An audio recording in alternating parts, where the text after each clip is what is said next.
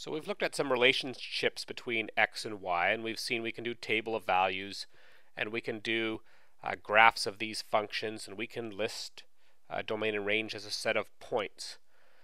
What we're going to take a look here now is a special type of relations that we call functions.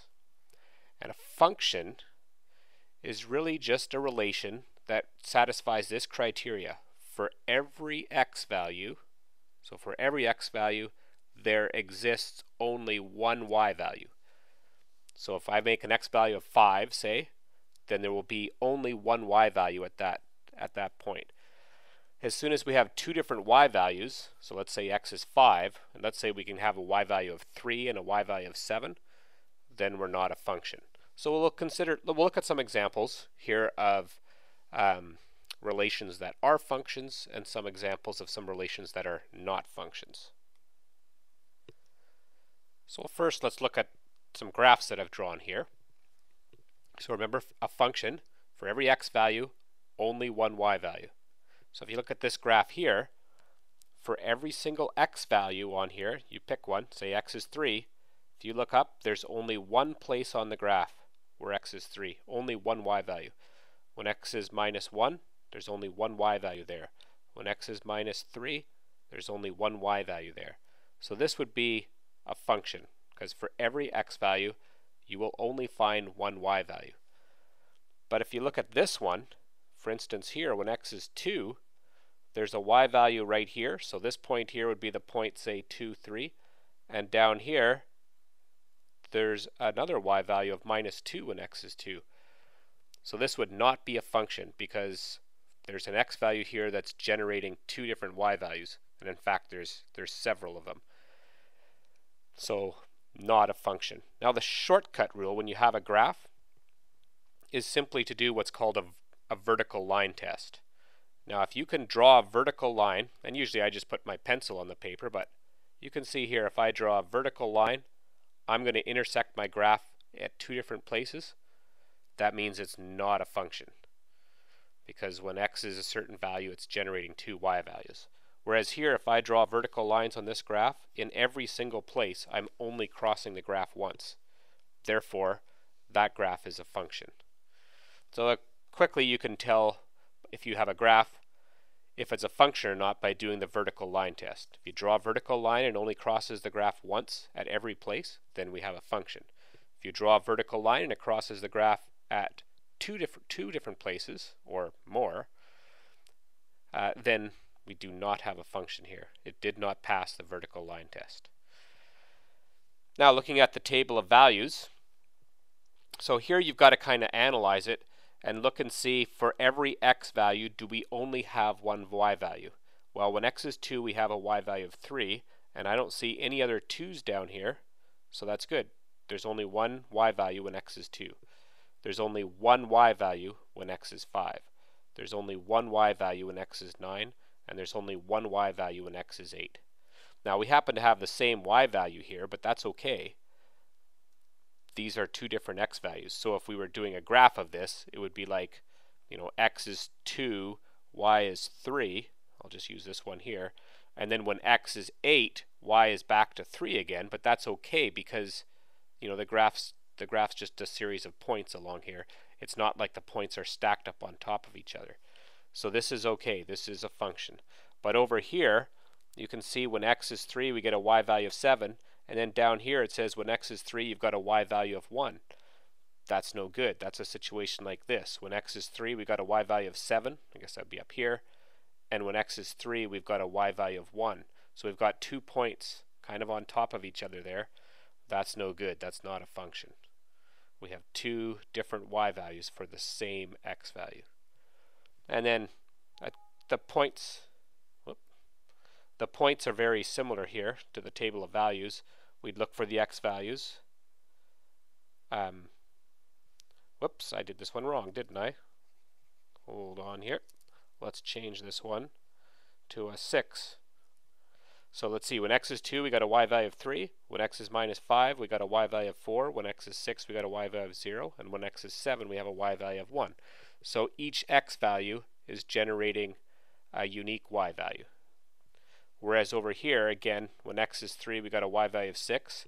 Down here we have another x value of 3. They're the same, and it's generating a different y value. So not a function, because we have an x value that's generating 2 different y values. So that's all a function is. It's just a relation that generates one y value for every x value. Now we have some notation or ways of writing equations of functions that's a little bit different than how you saw it before. So here would be a function, and you might have seen it look like this in times past. Y equals 2x plus 3. Okay, that would be a function. 2x plus 3. So we could put some values in for x, and they would generate some y values. And this would be a function, because for every x value, we will get a unique y value. But mathematicians have liked to express, instead of y equals 2x plus 3, typically we'll use this. And this is a little more meaningful when we're talking about functions, because often we have more than one function that we're working with. So this f is simply a letter assigned to name the function. So f, and then in brackets, this is telling us what the variable is going to be in the function. And since usually our variables are x, often we will use this expression, and we read it like this: f of x. Oh, this thing keeps coming up. I keep hitting something. Sorry. F of x. So this will be read: f of x is 2x plus 3. And so this is just the name of the function. So it's telling us this is going to be the f function, 2x plus 3. We'll call that the f function. And x will be the variable in the function. So I could have, if I was working on another function, I might call that the g function. And maybe the g function looks like this. So f of x is 2x plus 3, and g of x is 5 minus x. So this is the f function, and this is the g function. So if I might say this then, I might say, well, find for me what f of 5 is. What does f of 5 equal? And you would know to take the f function, because I said I want the f function, that's this one. So now you know what function I'm talking about, the f1. And the x value here, I want you to replace it with 5. So take the f function and replace the x with 5. So I'm going to take this one, and I'm going to replace all of the x's. There's only one here, but I'm going to replace the x with the 5. And so now I just got to do some simple calculations here. 2 times 5 is 10. 10 plus 3 is 13.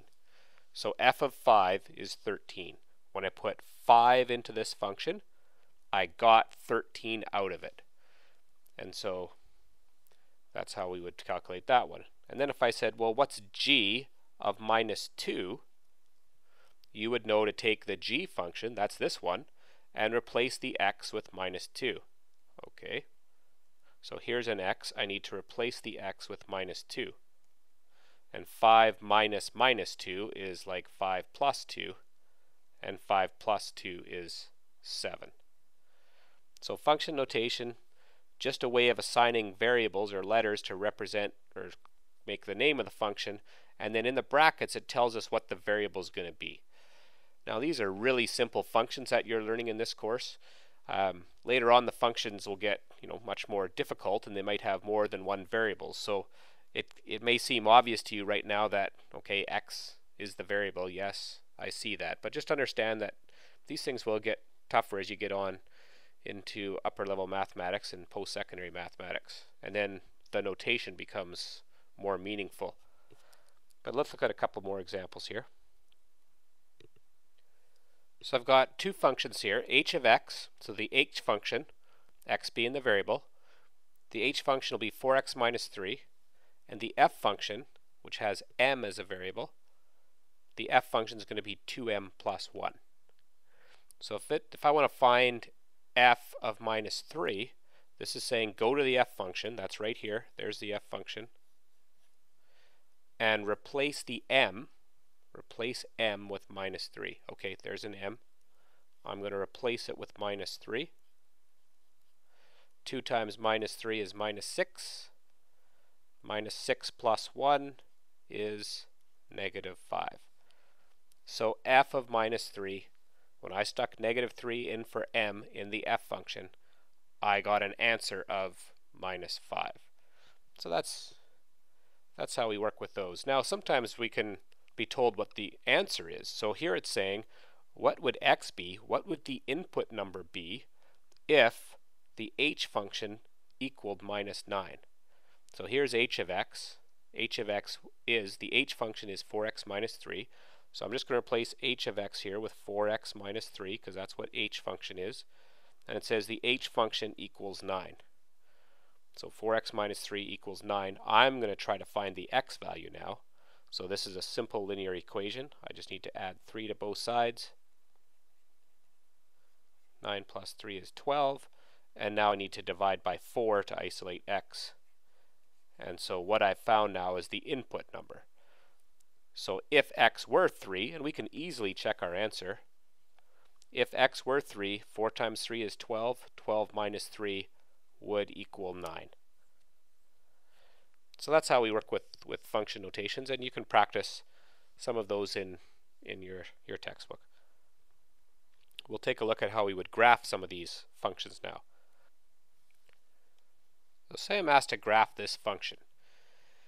And I've actually set this up as a bit of a word problem here. So the scenario is this. You're going to get some photocopies done of some document. And the initial cost of set up the photocopiers is $5. And then it's plus 10 cents, so $0.1 times the number of copies that you want.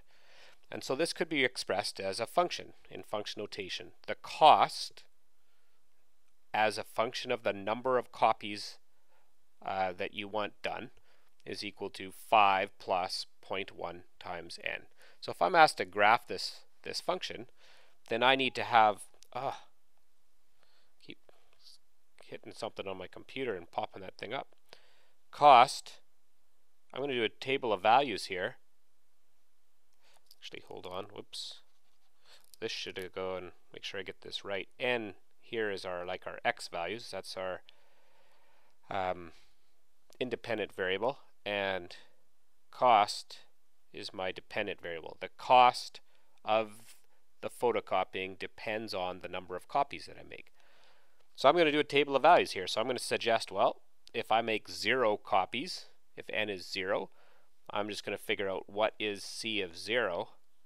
So putting 0 in for n, 0 times this is 0, 0 plus 5 is 5. And then maybe I want to do 100 copies. I'll do another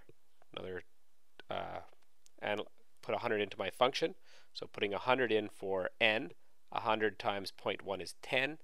10 plus 5 cost me $15. And if I wanted to make 200 copies,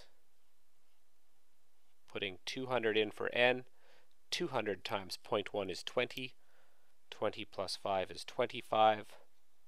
And maybe I'll do one more point here. I'll do 300. Cost for 300 documents, 300 times 0.1 is 30. 30 plus 5, 35. Okay, so I've made a few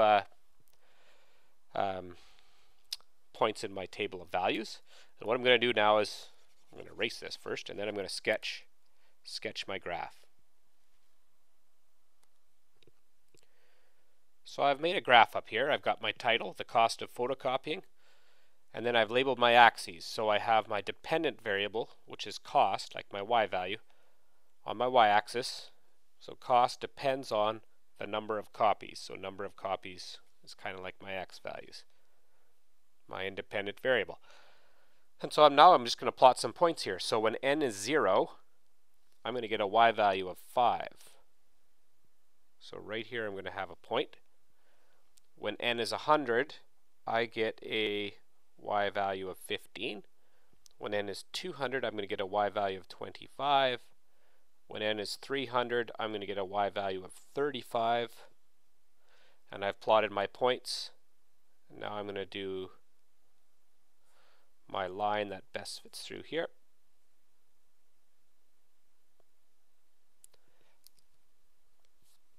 And I've got a graph now that shows this function. It shows the number of copies down here and the cost on here. And so if I wanted to find the cost for 150 copies, I could go up here. So this is where 150 would be. And I'd simply look up here to my graph line and then look across and see that it would cost me $20 to photocopy 150 pages of this document. So yeah, that's how we can graph functions. And just remember that a function is, for every x value, we can obtain only one y value.